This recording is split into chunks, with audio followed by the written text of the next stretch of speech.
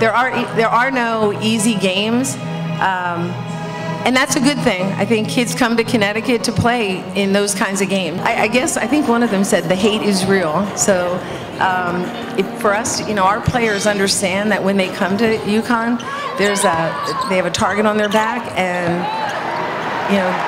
people love to see us lose. And so we have to find kids that embrace that and then can play through it, and we've been able to do that.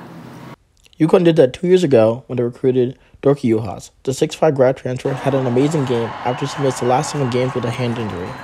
Juhasz had 5 blocks, 15 points in the contest, and was so happy to be back on the court. I'm definitely tired. I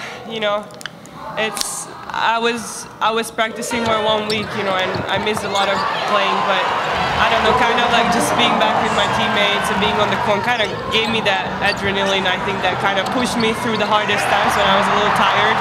But I'm just happy to be back. Hopefully, now that I'm getting more practice time, it's gonna get better in the conditioning part and everything. But it was definitely great to be out there. The play of her fellow frontcourt mate, Aaliyah Edwards, was electric for the Huskies. 26 points and 7 rebounds. Winning jump shots and having timely off-ball movement, Edwards was the most dominant player on the court. Aaliyah, she was amazing today, but I feel like she's been on that level since we started the season. And seeing her bounce back from last season when she wasn't on the level that she's supposed to be and that she is preparing every day for, I'm super proud of her, and we are all so happy to have her on our team. Grad transfer Lou Lopez-Senechal was a closer today.